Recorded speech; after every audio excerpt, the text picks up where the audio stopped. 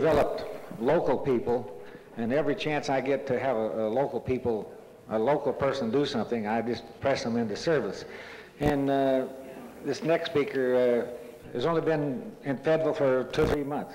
6 months. 6 months.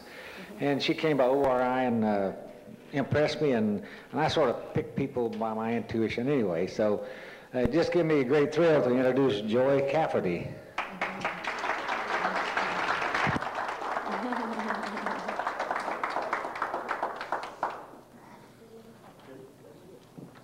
Thank you. Thank you, Harold. Thank you, Gladys, for having me here today. And thank you all for being present and being part of my journey. Just by your being here, you're now part of my journey. Louder. Just speaking louder. Does that work? Yes. Okay. Thank you. Okay. Is he doing that or am I doing that? He can do that? Okay, good. All right. You can hear me now? Thank you. I'm a hands-on energy healer, a yoga teacher, a mother of 3 children, a 3-year-old, a 7-year-old, and a 10-year-old, so I'm very actively parenting right now. And I'm a wife to my husband, Tim, and happily married for the last 13 years. Thank you. It is great.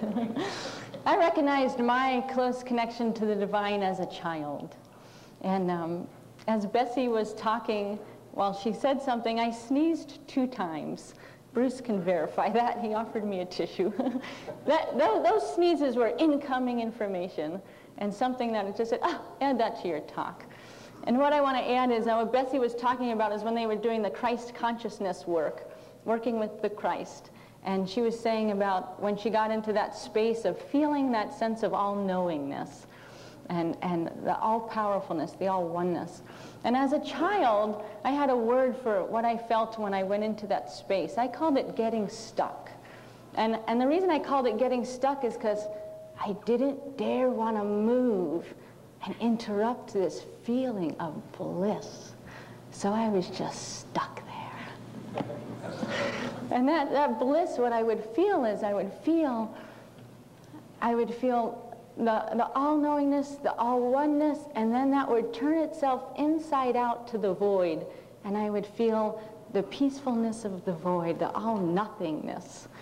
And what a wonderful feeling.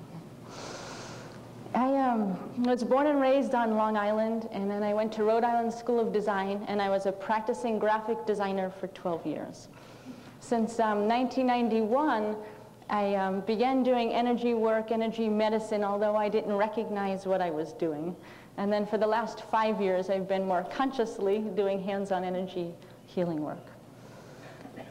My intentions of this talk are to inspire, to create hope, to allow each of us to acknowledge our imperfections and still answer to the calling of our soul.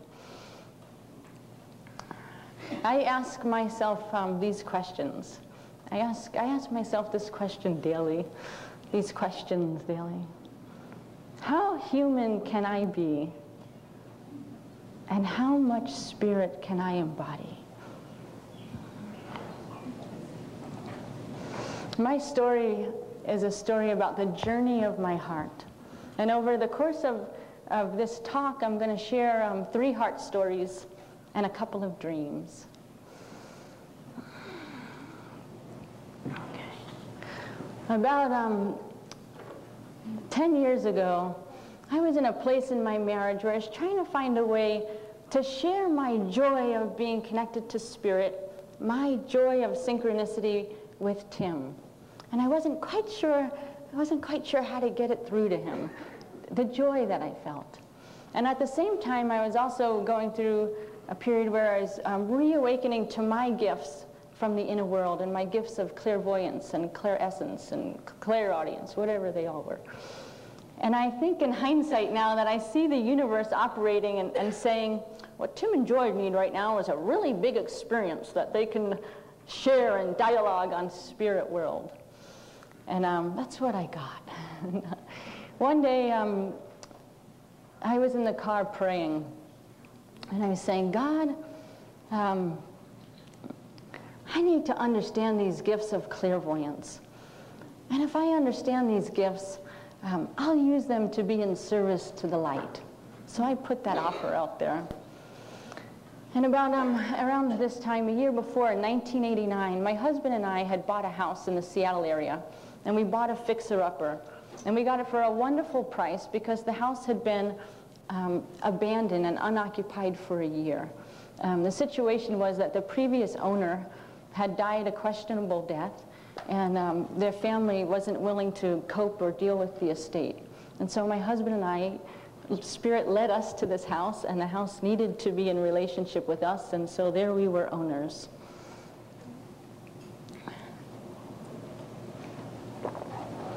And as we got the keys to the house and signed all the contract papers, we moved in and we toasted to Danny. Danny was the previous owner. And it was a year later, or actually I'm going to say over the course of that year, I would make light of Danny's presence. And I would say things like, Danny, if you're going to be here, do the dishes. You know, I was hoping that he would be better at housekeeping than I was, but no good. So going back to that day when I was in the car and praying, saying, God, I'm getting these, the puzzle pieces of the gifts, but I'm not understanding them. So give me the wisdom to know how to use these gifts. And as Rebecca said yesterday, I'm not sure where Rebecca is, but be careful what you ask for, because sometimes you get it and then some. And before I start this first heart story, I want to preface with that I'm an avid dreamer. And I have been an avid dreamer since childhood, a dreamer during the nighttime.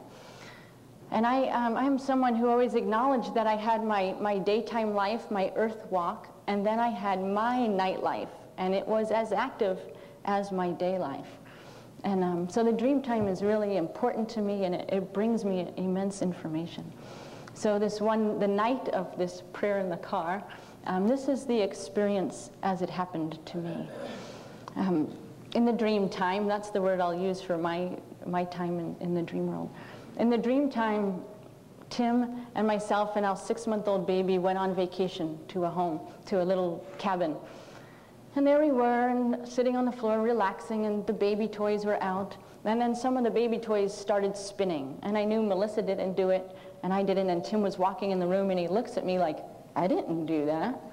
And so I said, I know, Danny's with us. And I say it again, Danny's with us. And I wake up to that thought form, Danny's with us. And then all of a sudden, this is what I felt. I saw and felt this black purplish smoke, and it went right into my chest. And I fell back on the bed. And in that moment, Danny came fully into my physical body. And he used my voice, he used my vocal cords, he used my cellular body to say the word, bridge. And at that moment, lots of things happened. First, I felt Danny's grief, and I felt Danny's longing, and I felt his pain. And I also felt like I was going to throw up. And I thought, oh my God, if I throw up, I'm possessed, and that's gross. And so, and as I thought that, multiple thought forms going on simultaneously, Danny felt my fear. And then he went right back out of my chest. But this time it was a silver light. And it went really powerful up like a column and ended up in the corner of my room. And after that happened, I sat up with it, and my entire body was trembling. I felt as if a tornado ripped through my body on a cellular level. And I woke my husband up, and he saw me, and I was grieving, and I was crying. I was crying for Danny. I was crying Danny's pain. And he knew, oh, this isn't just one of Joy's dreams. This was more. He could tell. And we ended up both staying home from work the next day because this was a big thing. And over the course of the next month, even that very next day, we started trying to find out, what was Danny's story? What do we need to hear? And we had found out some information, like he was a whistleblower for the post office, whistleblowing on some drug incident, and had notes that he was being followed, and the community thought that he had been murdered. And it was a mysterious death in that he was missing in July, body found in August, not buried till October. So there was a lot behind it. And I even went as far as to go to the coroner's office and the police department. I found out you can access any information you want if you live in that house from a previous owner. It's just amazing. And so I was able to go and get his death certificate. And in the state of Washington, on this death certificate, it has about 10 of 12 causes of how someone could die. It says homicide, suicide, natural causes, accidental overdose, or accident, just lists a whole bunch. And in Danny's box it said unknown. And this was a mystery. And my husband and I didn't know where to take it. And what started happening over the course of those days was Danny became a very real presence to me. It wasn't just a light joke anymore. Now I could hear him in the halls. I could hear him in the bathroom. Sometimes I'd be sleeping at night and I think, oh, Tim's up early for work today, because I would hear walking in the bathroom, just very physical. And then I'm like, oh, if that's Tim in the bathroom, who's breathing next to me? And it would get confusing. And at the same time, in Seattle, sometimes they would post notice of rapists in the area. And at that same time, I remember one of those notices was posted. And one night I was sleeping, and in a dead sleep, all of a sudden I felt this hand on me. And I went into fear. I definitely went into fear. I thought, great, the intruder's in my house right now, and my eyes closed. And I thought, I was in so much fear, but I thought, I'm not going to let him kill me without me seeing him. And I forced myself to open my eyes, and I see Danny. And I'm like, Danny, don't put your hands on my mouth. You scared me. And he was like a little boy, and he let me know right away. He didn't mean to scare me. He was trying to be polite and not wake up Tim and not wake up Melissa, but he wanted my attention. And after that, he was really cute. He was like a little brother. After that, he'd come to the bottom of the bed and shake my foot. He never put his hand on my mouth again. But another thing I need to say was, I was just recently conceived our second child.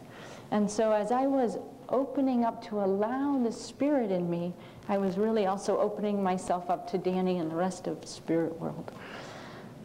And so what became in the beginning as a mystery was now becoming, I'm getting woken up an awful lot at night, and I'm in my first trimester of pregnancy. And so it wasn't feeling right. And Tim and I were thinking, maybe it's not out about us solving Danny's death or his mystery. Maybe there's some other lesson here for us. And so we started calling in local psychics and saying, what do we do? I got this spirit walking around my house very actively. And they would try to do some cleaning, and he'd go away for a day or two and come right back. And then, I'm taking another break. We finally got a hold of a woman's name, Shirley Mitchell, from the California area that had experience in this area. And so Shirley scheduled a telephone conference with us. We went out and got a speakerphone, and Tim and I made ourselves available at the right time. And what happened was another a wonderful experience on my journey. At the beginning of the phone call, Shirley let Tim and I know this will be a successful event. And she really empowered us to believe that. And Tim was at my feet holding me as the ground. He used to say, I'm the ground, you're the kite. We worked well together. So there I was, being grounded by Tim. And Shirley was walking me through, talking me through a meditation, and she said, Joy, I want you to build this tunnel of light.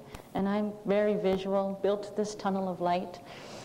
And then I brought the light in, and then I thought, whoa, why am I staying here? Boom, out of my body, I went up into the light. And just as I'm like going through, I decided to turn around and look back at my body. And there's my body, and it's doing this guttural crying, and it's heaving, and it's not my voice, it's Danny's voice. And my husband told me afterwards that he was praying the phone would not disconnect at that point, because he knew his wife was not in her body. And Shirley was very conscious of what was going on, and this is what she said very sharply. She said, Danny, get out of Joy's body. Joy, get back in your body. Well, be successful, but you need to stay in your body. And that was my first understanding that I ever even left my body. In fact, I began to realize that I was never in my body. I had this very large sign that said vacancy on it.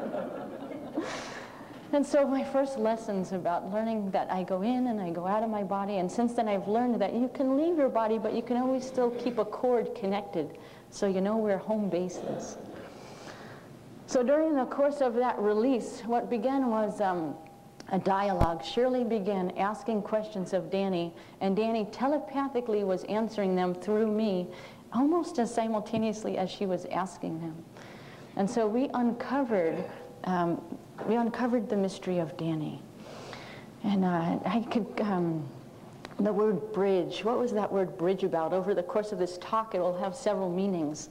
The first and immediate meaning was that Danny jumped off of one of the highest bridges in Seattle, the Aurora Bridge.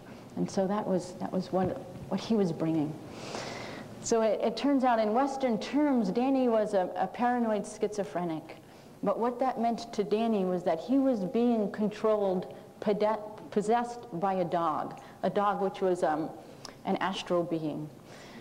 And so over the course of this release, we were working with Danny, then we start working with the dog energy, and then we call into this tunnel of light any entity, energy, element, discarnate that had to do with me or Danny or the dog, and then whew, that tunnel was crowded. It was packed. And so little by little we transmuted all of those energies into light. And at the end of, when we were all done with it, my shiny, bright tunnel was now filthy and sludgy and muddy. And so an angel and I began cleaning up the tunnel. And as I was doing that, I found a photo that one of the little energies, a little discarnate, left. And immediately, without thinking, I just went, I'm out of here, and I went to deliver this photo back to who it was. And so I went up and out of the tunnel. And what an experience, what an experience. The first thing I saw was all this emerging from this tunnel. It was like a tunnel coming up out of the ground, and now I'm on the ground. And I saw Danny. And Danny was a postal worker, and that entire year, we slowly got rid of all of the things that he had that were still in the house. And one of them was a postal bag, the U.S. mail bag, and it was the last thing that we got rid of just 2 days before the release. And as I saw Danny, he was transformed, and he was beautiful, and he had his postal bag with him. And he looked at me, and what he said to me, it's been imprinted, it's imprinted on me. He said, I never knew the sun shone so brightly. And he was so beautiful in the saying of it. And I was like, oh, man. And as I was out in this light, I also felt the Creator. I felt the Source. And the embodiment of his being was so large that I couldn't take it all in visually.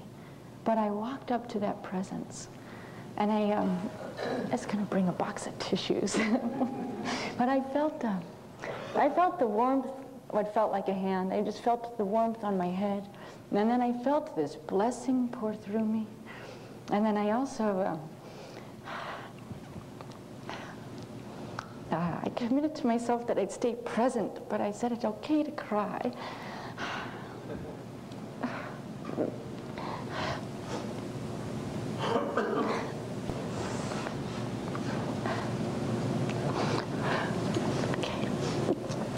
So I felt the blessing.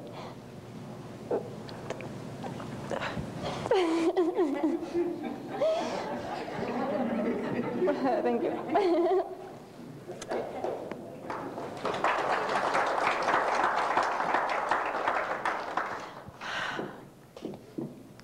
And I clearly felt the words, go back. And those words put me back in my body. I got to get there again. Okay. She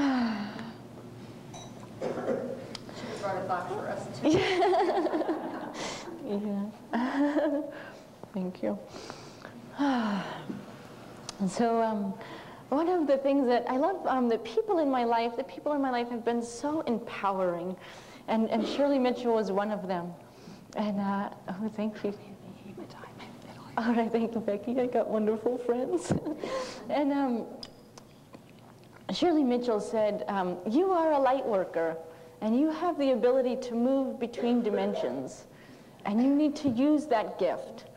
And this was all above my head. I didn't really know what she was talking about, but I know what I experienced. And so over the course of the next 2 years, my husband and I went into this place, this space, where we had to pull back from daily life and from our friends and from the events, what we were doing, and we really had to feel what was happening. And what started happening was once you access something, it's really hard to turn it off.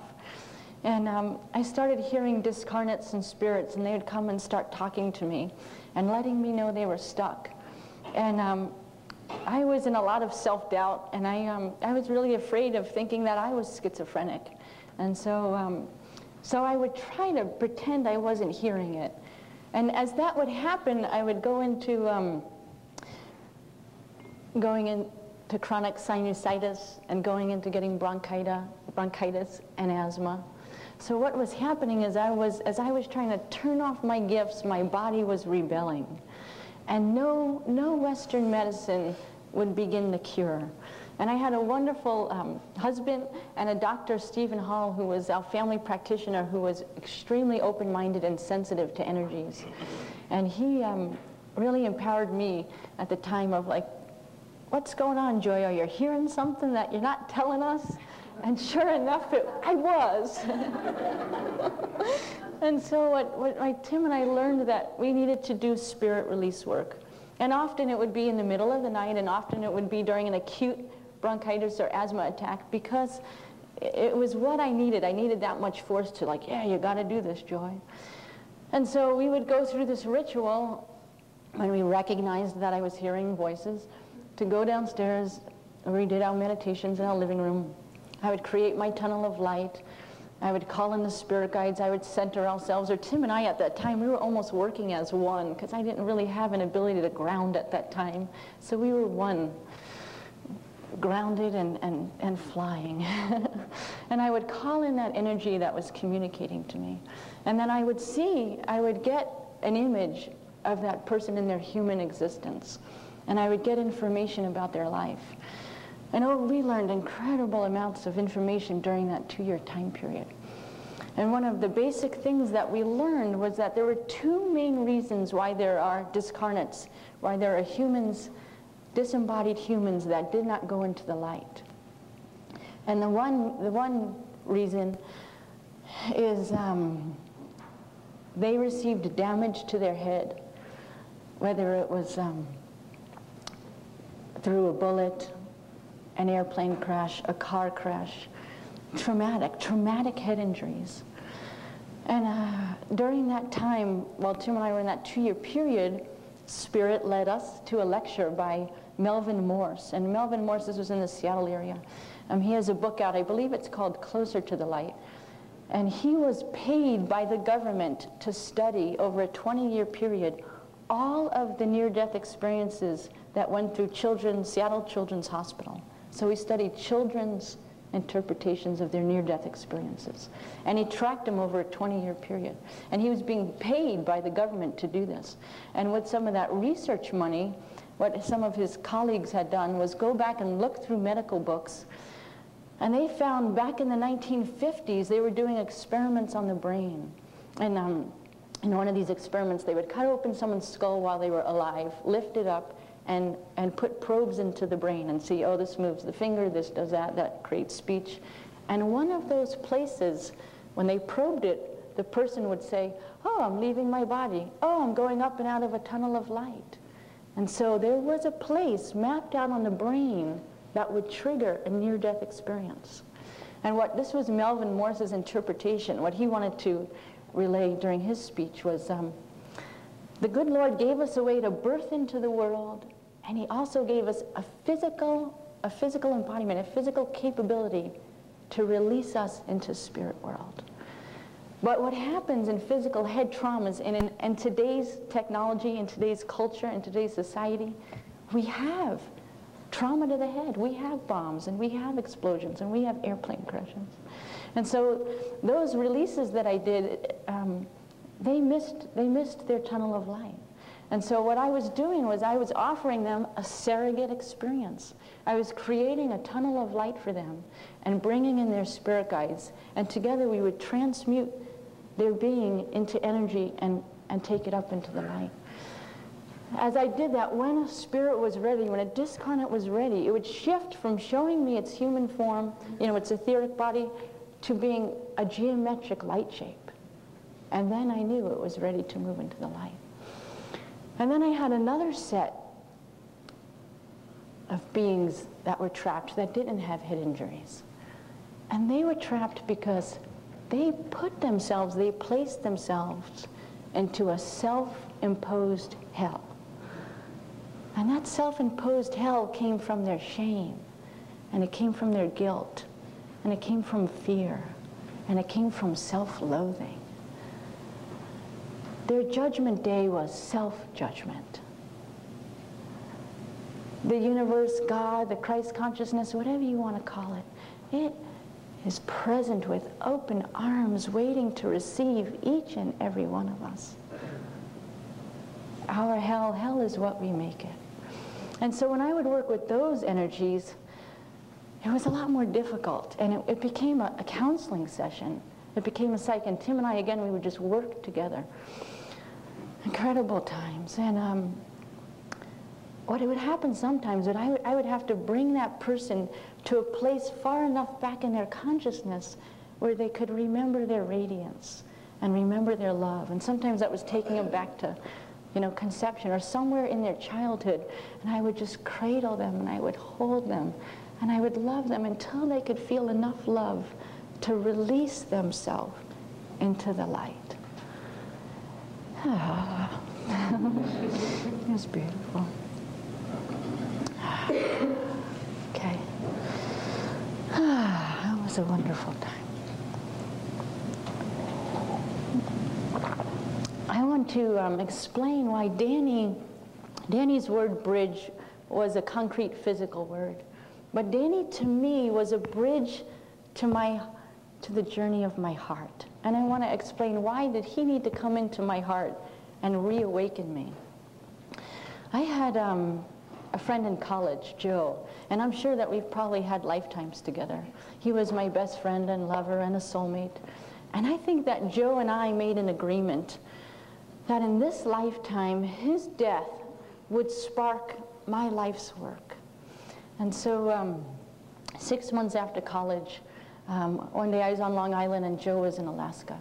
And one day I was driving the car, and I lived on this road where it's heavily monitored by radar, so 30 miles an hour, driving nice and slow. And all of a sudden I felt this rush of speed, and I felt a crash through my body, and all I could see was a bicycle wheel spinning. And I didn't know what happened, but I was pushed into prayer, where I all of a sudden realized something profound in my life just happened, and I needed to pray. And that, I prayed for 20 minutes before I felt a sense of closure or peace, where I felt like, okay, it's all right. I got a phone call the next day while I was at work that the day before, Joe was riding a bicycle and he was hit by a van. And it was the same time that with an hour difference between Alaska and Long Island. And so I went to his funeral in East Haven, Connecticut. And I allowed myself to go into my grief. Right there in the funeral home during the wake, I just said, oh, I'm there. And I opened up and I grieved. And I grieved from every cell in my body. And I was letting myself go deep into this grief.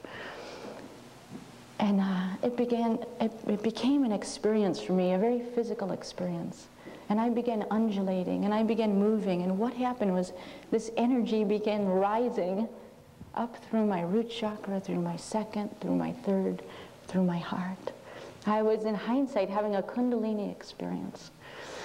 But it wasn't recognized as that. I have a mom that's a nurse, and I wasn't able to perceive the spiritual event that was happening for me. And her perception was my daughter's having a nervous breakdown.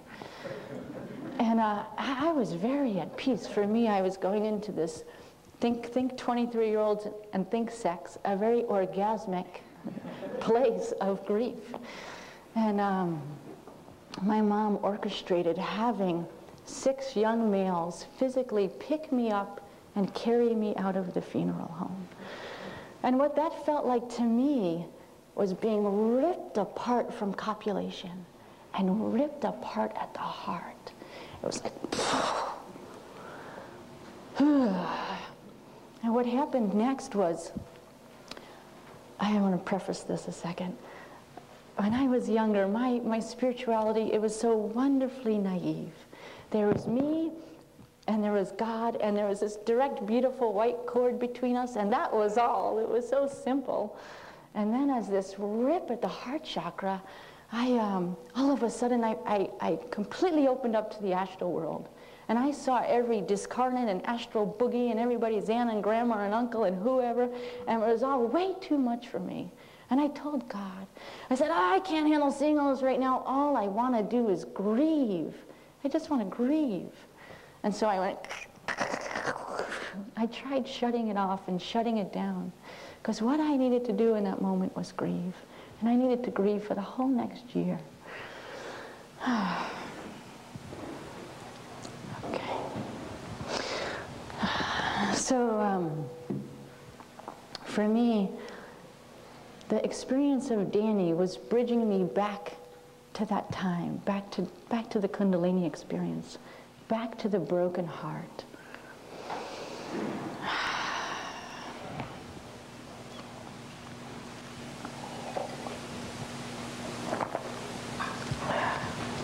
I want to go into some dreams now. I had, after Joe died and before the Danny experience, I had a dream about my life's task. And the dream went like this. There was earthquakes and tornadoes and volcanoes and disruption, and then some survivors. And then there was another level of destruction and volcanoes and earthquakes, and rising to a higher plateau and less survivors. And then one more, and then less survivors. And there I was, high up in this monastery with a handful of people. And the weight of the world was on me. A couple of people were just running around, and I was looking at them, how can we be here? Can't you feel the responsibility? We're here after all of that violence and destruction. And I was just going into, why am I here? And in exasperation, I just looked up and said, God, why am I here? And I am so blessed that in the dream time, when I ask God things, whew, He's right there to answer. And so He takes out a piece of paper, and He writes down in black ink on a piece of paper, and He rips it off, and He hands it to me. And I'm holding this sheet of paper, and I'm thinking, I'm in a dream, and I can read the writing. You know how hard it is sometimes to read the writing? But there it was, and I read it, and it said, to love mankind. I look up incredulous. To love mankind? That's all? And so I get this smirk from God, and He pulls the piece of paper back, and telepathically He's like, okay, you want more? And so He writes down something else, and He hands me the piece of paper, and now it says, to show mankind how to love. To show mankind how to love. Oh man, that's big. That's really big. And so I sat with it for a while. To show mankind how to love. Where do I start with that? I start with it right here. I should move this thing over my heart. I should have said this is a heart talk. No speaker wires. Okay. I start with it right here. How much can I love myself? How deeply can I accept my imperfections? Can I go into holding a loving space for the part of me that I contract on? Can I hold a loving space for my guilt and my shame and for my self-loathing? Can I bring that into compassion? And how can I really, if you think about this, how can we really accept the love from another person if we're not loving ourselves? Are we asking them to do something that we can't do for ourselves? And think about, how are you really receiving it? How can you really be receiving love from another person? What are you really receiving if you can't receive your own love? What kind of pseudo-solution are you trying to get from them if you're not loving yourself? So think about it. If we could love ourselves, how much more can other people love us? And how much more can we receive the wholeness of their love? If I can love myself, what a better relationship I have with Tim. And what a better relationship I have with Joy and with Natalie. What a better relationship I have with my children if I can love myself. Because I can be whole for them. And if I can be in a place where I'm not judging myself, then how can I hold a place of judgment for them? I'm not going to judge them. Because I can accept the wholeness of me. I love that. I just do.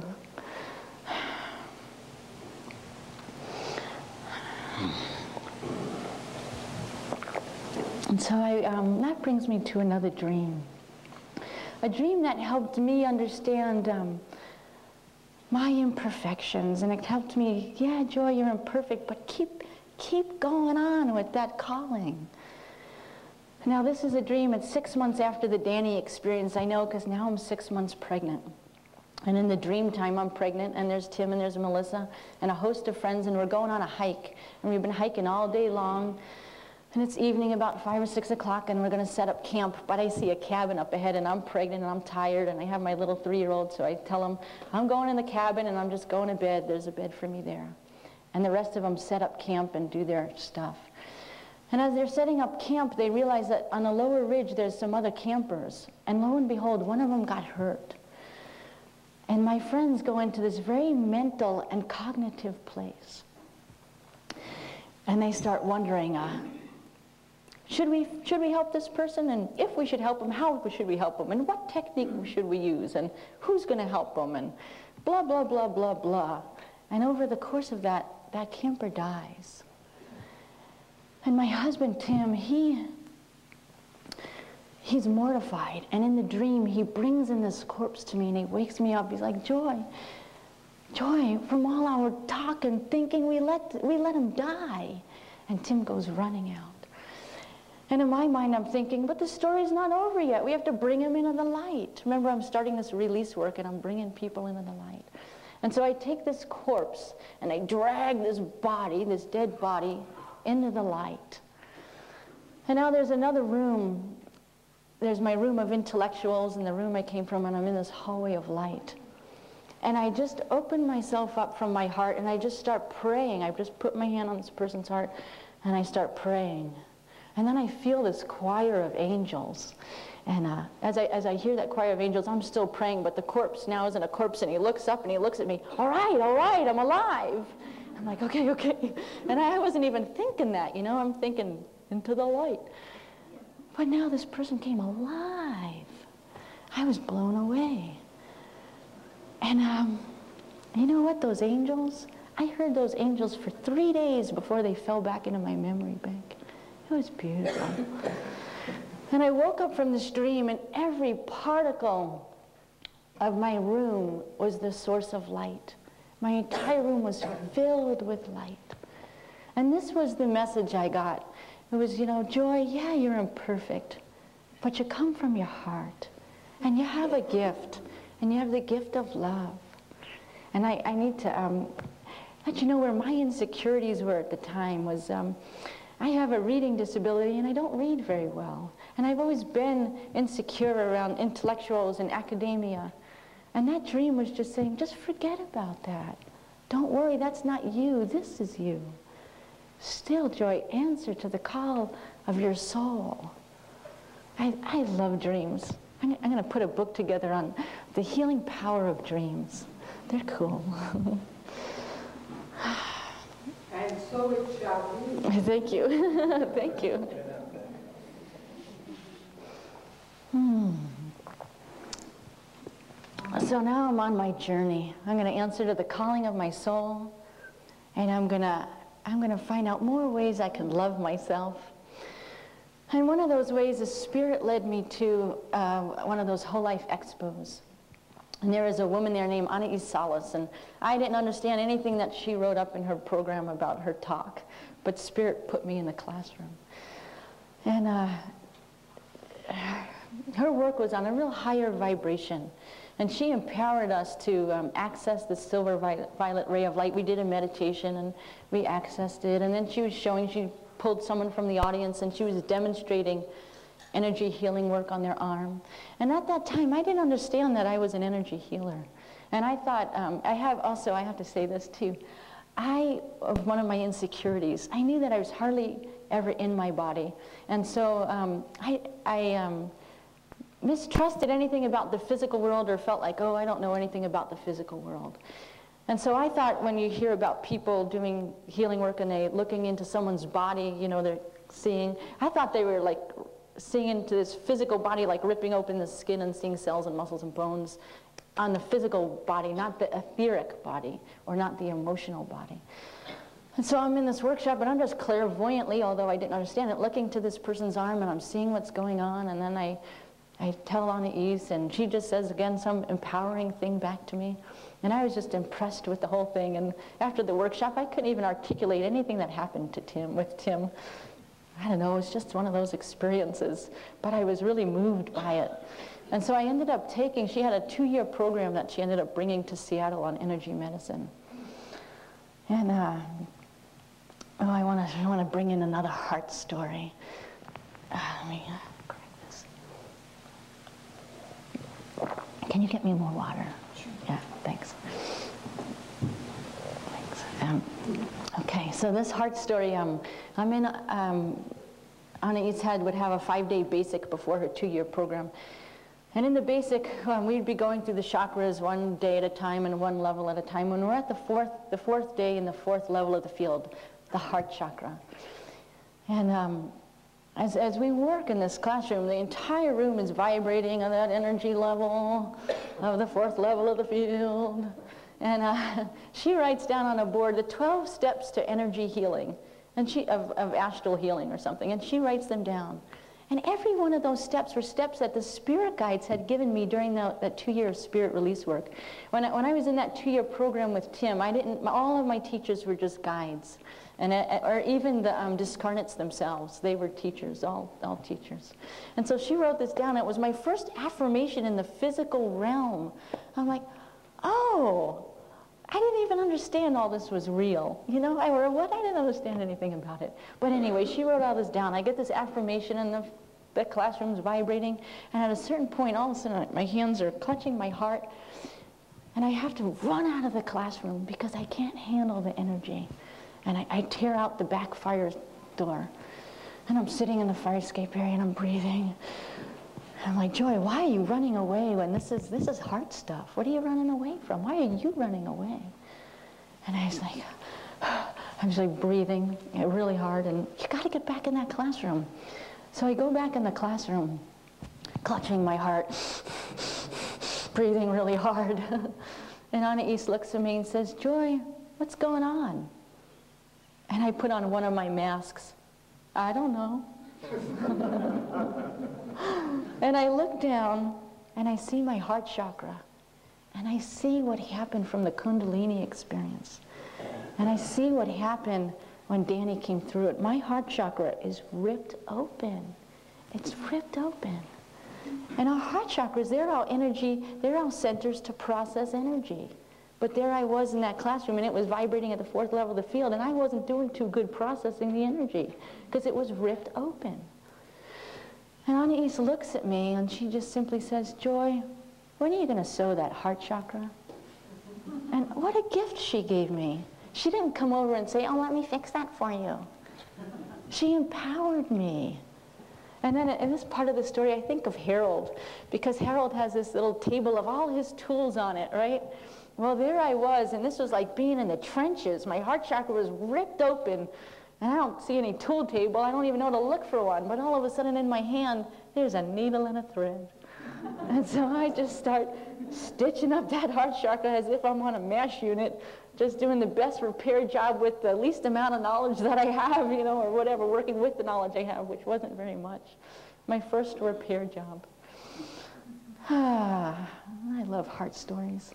And so a bridge. Why else bridge? Where else does that come in? Our heart chakra is the bridge between our physical body and our spirit body. Our heart chakra bridges levels 1, 2, and 3, the first, second, and third level of the field, with 5, 6, and 7. The bridge, the heart. Okay. So during the gift I gave to myself during that 2-year energy medicine program was the gift of going into all of who I am. I let myself open up to my shame, and I let myself open up to my guilt, and I did all kinds of digging. What does my killer look like? What's my lower self look like? So even though it was an energy medicine class, it was a class about personal transformation. It was about making this vessel clean. What a gift.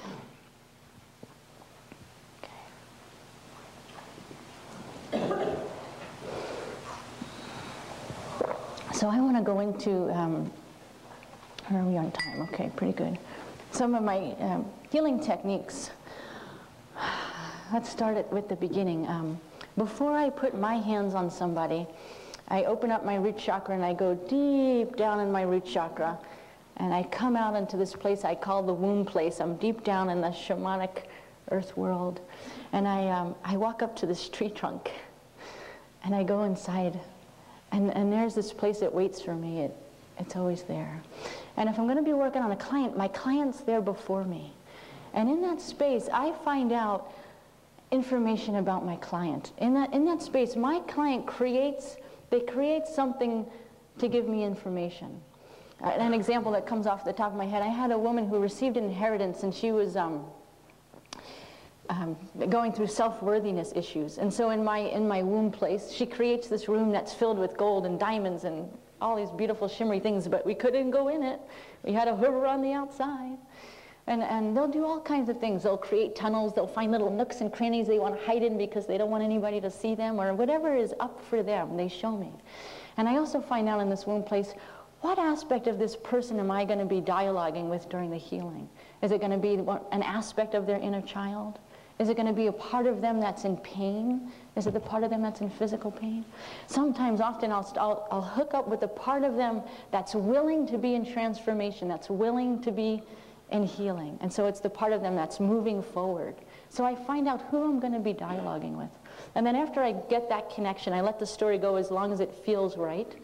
And then I'll go through my chakras, and I look at my root chakra. What issues are up for joy today in her root chakra? And I look at them. I see what's my stuff, so I know before I go into the healing session. And then I look in my second and my third and my fourth, and I go up my chakras, and I check all of my issues. And I feel all of my imperfections. And then I say, God, here I am. Look at all these issues. Look at all these imperfections. And then I go into a place of complete trust. And I almost get this falling back sensation, like I fall into trust. And in that moment, all of my chakras are cleansed. And I know who I am. I know my imperfections. And this is where I can answer these questions. How human can I be? I know because I look. And then after I answer that, how human am I in this moment? Then I say, how much spirit can I embody? And I open myself up as that channel of light and of love. So I connect myself after I clean my channels, and I go into trust. Then I go back down on Mother Earth until I feel a connection. Okay, I'm grounded. I got my earth connection. And then I go up into I work with the Christ consciousness, but one day it might be Father Sky or Shiva, whoever, a masculine form of divinity. I connect. And then I allow myself to fully surrender into compassion. And I allow unconditional love to flow through me. And when I'm in this ready state, then I place my hands on my client. And you know what I do? I love them. And I'm as Bessie said, I am so present with them. I am so presently loving that person. My heart just pours out, and I feel me. I feel joy, and I feel spirit. And I feel the spirit guides come in. Whoever, whether it's theirs, mine, or my other clients, they just come in and they be present. And so the work that I do, it could be, I'm working on all 7 levels of the field. Now, I'm not, because it's like I've been slowly grounding into my physical body, I don't have as much of a natural tendency to get right into the physical or the etheric. But if it's real up for my client, then I'm there.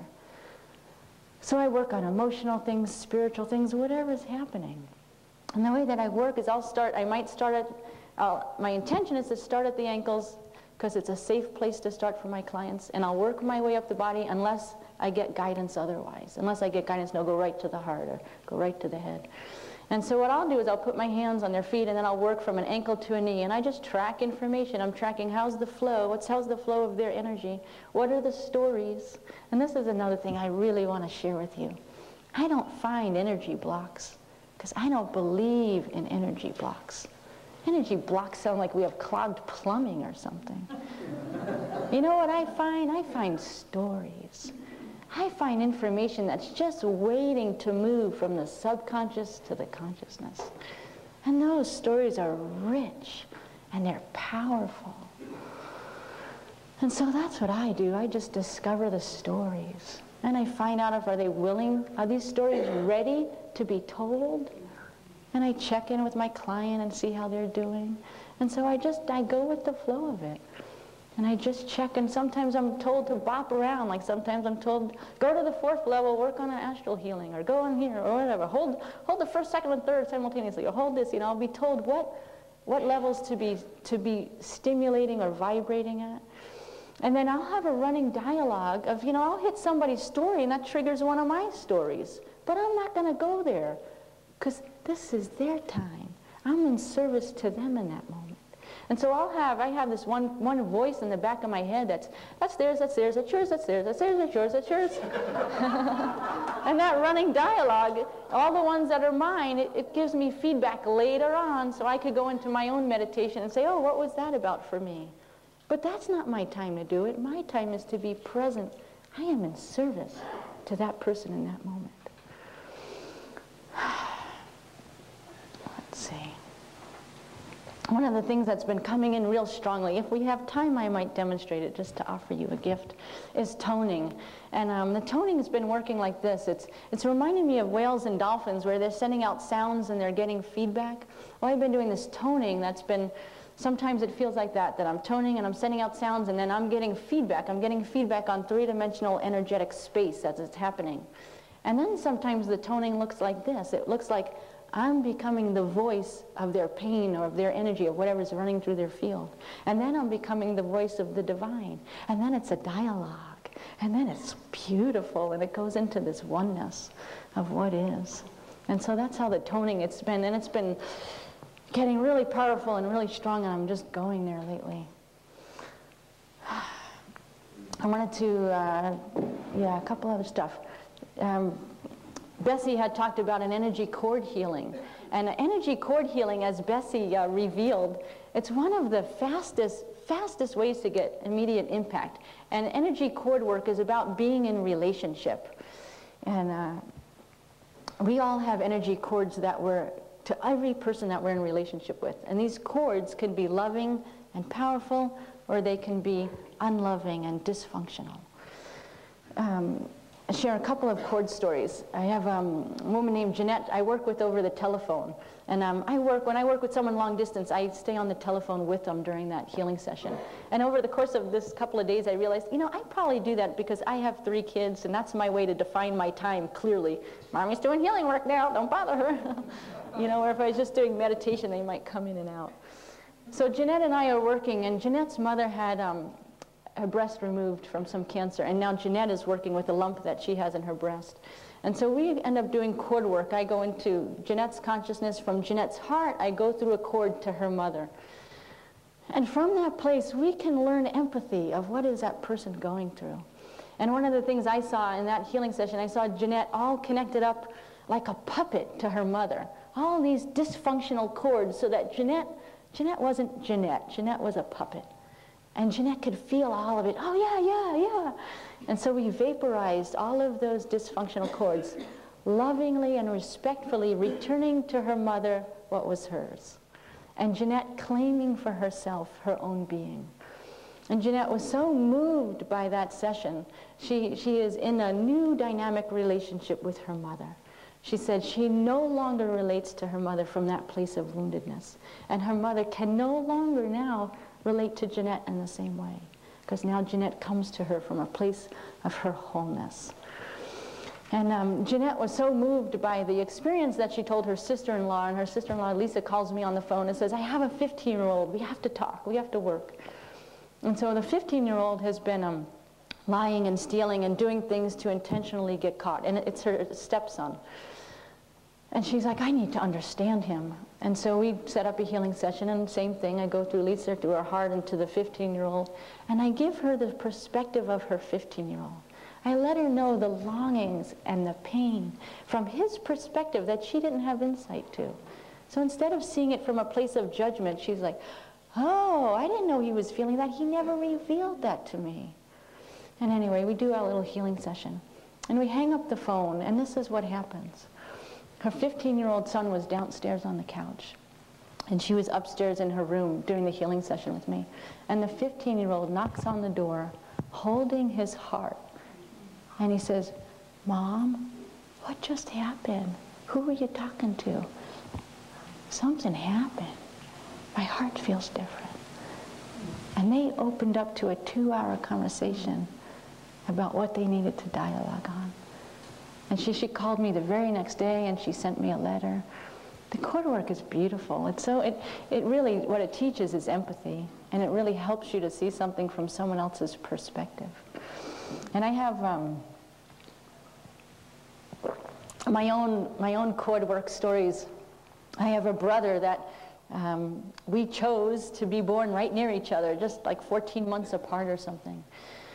So the beginning of my childhood, we obviously spent a lot of time together, and my perspective was his intentions in childhood and growing up in his teenage years was to kill Joy, because Joy was definitely born too close to him and was taking attention away from him.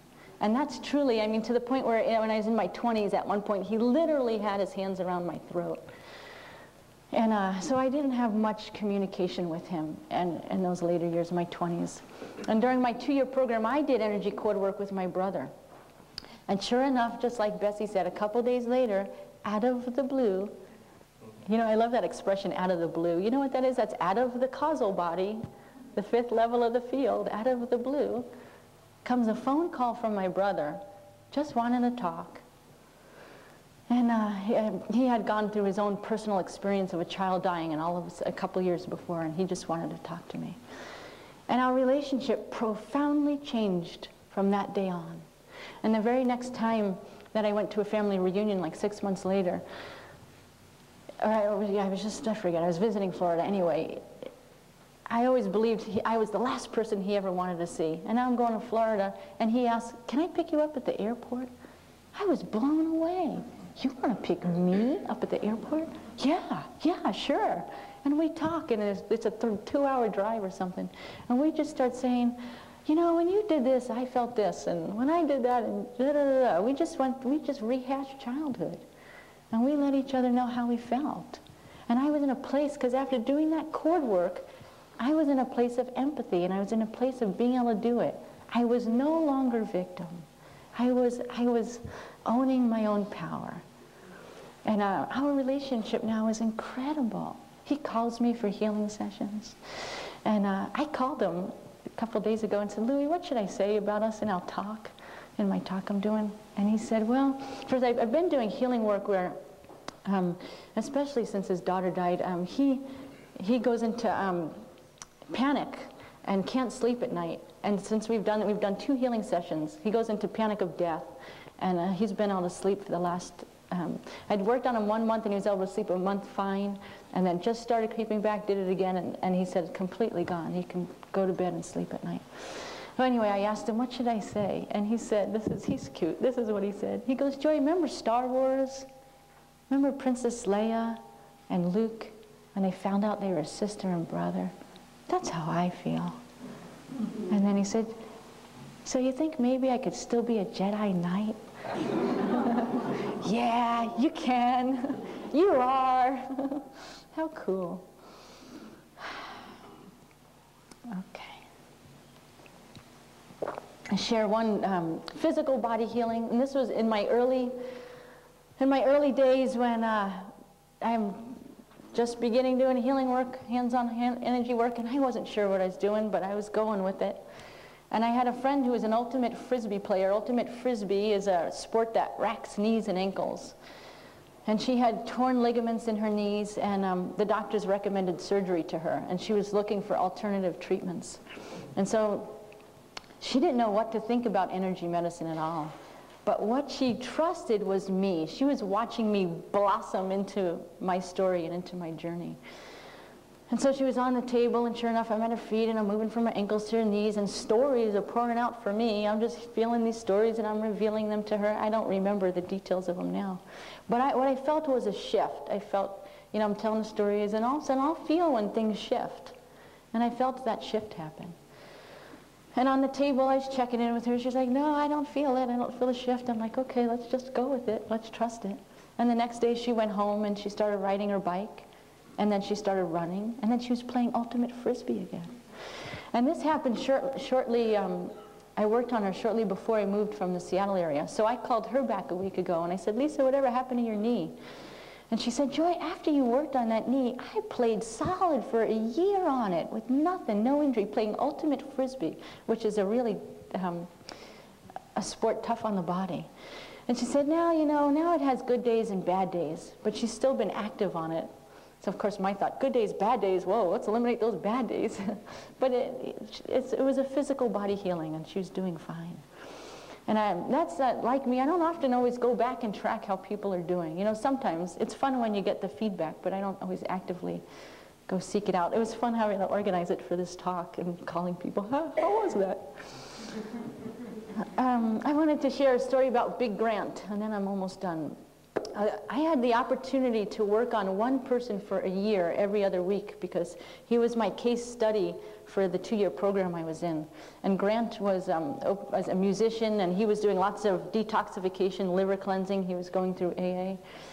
And Big Grant, Grant was big, but his angelic counterpart, Big Grant, that's what I ended up calling him, was really big. Big Grant was Grant's higher self. And when he come in, he would like be bending at my ceiling, you know, trying to fit in my room. But he was, so over the course of that year, I developed a relationship with Big Grant. And sometimes he was waiting for me before, if I was running late for the healing session, he let me know. He was there, he'd been waiting 5 minutes. But Grant was also seeking other alternative work, Chinese medicine and acupuncture. And what developed over the course of that year is that Grant, Big Grant would come in and he would study Grant's meridians. And then he would come in and place in Grant's, on the astral realm, and place into Grant's etheric meridians acupuncture needles. And it was so clear to me, it was just completely, he'd actually come in my body, study Grant, and then go out of my body and go around and place these needles. And I got out a chart and I would track them. And then we gave him to Jim Blair, Grant's acupuncturist at the time. And Jim Blair was wonderfully open, and he would use these acupuncture points that were given. And we asked Jim, what do you think? You know, what are these points? Because they were actual points that were in Chinese medicine, but they weren't the traditional system of using them. And he said, you know, they're not traditional, but they make sense for Grant. And that's all I needed to know. And I've been starting to do energy work at the New Moon Spa in Eureka Springs, and I'll get a client and I'll have just met that client for literally like 30 seconds, you know, maybe a minute. You know, sometimes I'm working on them right after they gotten a massage, and I don't even get to always see their sheet, the info about them. So I go to work on this one woman, and Big Grant shows up. Grant, what are you doing here? It's been a while. You know, just comes right in, and I could just see. And so I'm working on her, and sure enough, he starts studying her meridians and starts placing acupuncture needles on her. And so over the course of the dialogue, I find out that she regularly sees an acupuncturist. So acupuncture was one of her forms of a healing modality, and it was one that she was receptive to. And so there was Big Grant being able to feed me the information. And there's a host of other guys, people, other clients' guides that I got to know over time. And they come in, like there's a shaman that comes in, and this other, they come in at the right time. They know when to be there. And I trust all of it. And I'm so grateful for all of it. Okay, I've got a couple of, I want to just summarize with some personal life philosophies.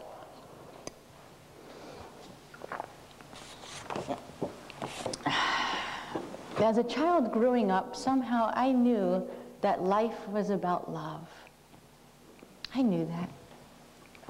And then when Joe died, I went through a period where life is about love and death is about peace.